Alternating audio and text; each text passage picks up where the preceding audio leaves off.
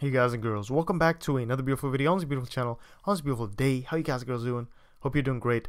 I just want to apologize for these past 4 or 5 videos being really non-tutorialish. They're more of kind of fixing stuff that we messed up, or I messed up, and just building on this game class, right? So this is kind of a tutorial slash a walkthrough of how to make some kind of a crappy engine, right? So in some sense it's kind of good, but in a tutorial sense it's not that good.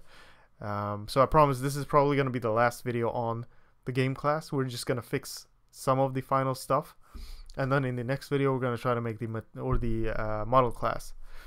So yeah, I hope that's okay. And the description box has a bunch of nice links that you can check out if you want.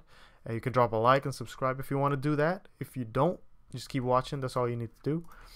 If you want to learn this beautiful OpenGL, so all we have to do in this video is we're gonna fix some stuff, because some stuff doesn't really make sense. And what I mean by that is, for example, in the texture class we have a texture unit saved, and that's kind of a mistake. So I'm just gonna go ahead and remove anything that has to do with texture unit in the texture class. Okay, so let's just go ahead and do that a little quickly here. Let's remove anything that has to do with texture unit, and I'm gonna go ahead and in the bind function I'm gonna make a const gl int texture unit, and I'm just gonna make sure that we can bind a texture dynamically, because we don't want a texture to be bound to one texture unit. We want to be able to bind it to several different texture units, right? Texture units are just spots where you can bind different textures, and we want it to be kind of dynamic like that. So that's cool. We can do that, and then we're just gonna remove this get texture unit thingy, and then this texture class should be fine. It should be free of anything that has to do with texture unit. Now another thing is, we want to make sure these are just what do you call it?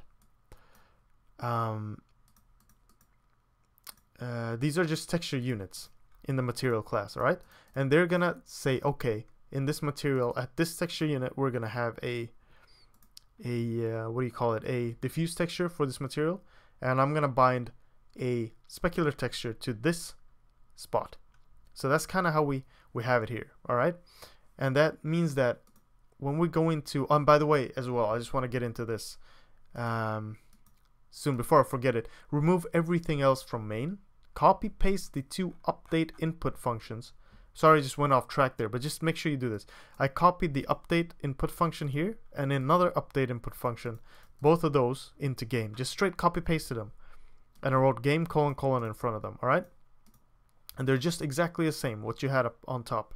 And I removed the create function, or create window function, from here as well. And then in the game.h folder, or file, sorry, I made these 2 static. And now I said this should not be static, but it could be for now. The reason I have 2 is we can have several meshes drawn by the same function, alright, for different meshes. So we can kind of keep this kind of cool for now. And everything seems to be working for now, so that's cool. So just make sure you put them here as static, and you should be good. There's nothing else that's really different here. So okay, let's just keep going. What I was talking about is the texture thingy. So let's go into main, and most of the stuff we're gonna do is in render. So I'm gonna change this. We want to set that this shader core program has this many units at our disposal. So it has 0 and 1, so 2 texture units at our disposal. And we kind of from the beginning have to remember which units are what. So we know that this material is gonna have 0 texture unit 0 and texture unit 1 reserved, and then we can bind our textures to those, all right, and then we can use those. So actually, in our shader, in our fragment shader, I don't really need texture 1 and 0 and all that anymore. I think I removed them. I think I did remove them. I don't even use them anymore. Texture, no, we only use the beautiful, all the other stuff. So I can actually go ahead and just remove these 2 completely, And this is an update uniforms thing. So what I'm gonna do before we keep going even now is I'm gonna make it update uniforms function. So I'm gonna just make it private because I don't want to do that from the outside. Update uniforms, and this is gonna be defined in game.cpp. So we should get a update uniforms function here somewhere. There we go. And I'm gonna go into render, and I'm just gonna copy paste all of this stuff that we're doing here and just updating all the uniforms for this shader. All right, and I'm gonna put it in here. So these are the uniforms I want to update before rendering. So I'm sending material to shader, I'm setting the projection matrix again, and I am sending the projection matrix. So I'm fixing all that stuff, and we're just gonna call this function right here, this update uniforms, and those are gonna be updated. Update the uniforms, and then I'm gonna use the program, and I'm gonna bind pusheen to 0, and I'm gonna bind container to 1. Okay, so now we know this is the diffuse texture, this is the specular texture. And then I'm just gonna render the mesh. Okay, but one more thing has to be done before we're done here, is that we need to go into init materials, and we need to say that, okay, we're gonna set diffuse texture to texture unit 0, and we're gonna set the specular texture to texture unit 1. And this isn't really, I'm not 100% sure if we really need this, but for now it's good because it sets that for us in the, what do you call it? I'd rather set it here. That's what I'm saying. I'd rather set it here, but it's part of the material, so we'll keep it here. And it sets it for us. So now we know everything's good. Everything should be fine. If I run this, it should be fine. So it should be a little more clean, a little better. Except it's crashing. Let's see. Oh yeah, we have to remove the texture unit as well, like that. So now we bind them dynamically, and that makes it a little easier because then I can bind, I can do this. So I can move this, and if I'd want, I could do this. I could go into render, and I can say I want to bind pusheen to 1, and I want to bind container to 0. All right, so that's what I want to do.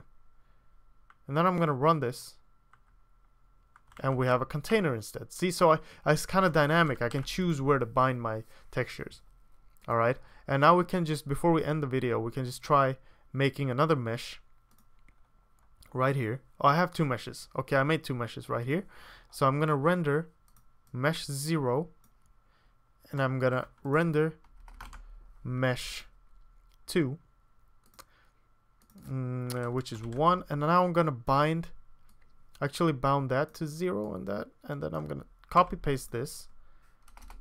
Before I render this, I'm gonna bind this the other way. So 0 and 1, and let's run this, and I should get 1 container and 1 cat. Yeah, I got 1 container and 1 cat. See, so we don't have we have an alpha channel, but it's not really for transparency in that sense. So you can't really see what's behind it right now, but that's okay. So yeah, there you go. There you go. That's how it works. You got 2 pusheens, everything's fine, and that's how you can, or two meshes, and that's how you can run that. Once we make models, we can actually do all of this in the model. So we can decide if this model should be rendered with this shader, with these textures, and with these meshes together, and so on and so on. And then we'll update uniforms for that specific model as well. So that's cool. That we'll talk about that in the next coming video. This is probably the final cleanup video. I'm pretty sure. Thank you for sticking with me this long, and I hope you're okay with the long ass video, the last one, and you followed through. If you haven't watched it, at least look at the code from GitHub, try to understand it and all the changes we made, because now main is really different. It's just a small little thing. Everything is divided up in game. You got a million initializer functions. We're initializing everything we need. So just please check that out if you can't watch the whole video. But I really recommend looking at these things, because now we're gonna get into a little more advanced stuff probably.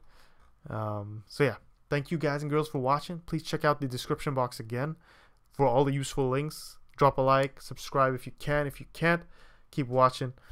I hope everything goes well. So best of luck to all of you. Take care. I'll see you guys and girls in the next one. All right, bye bye.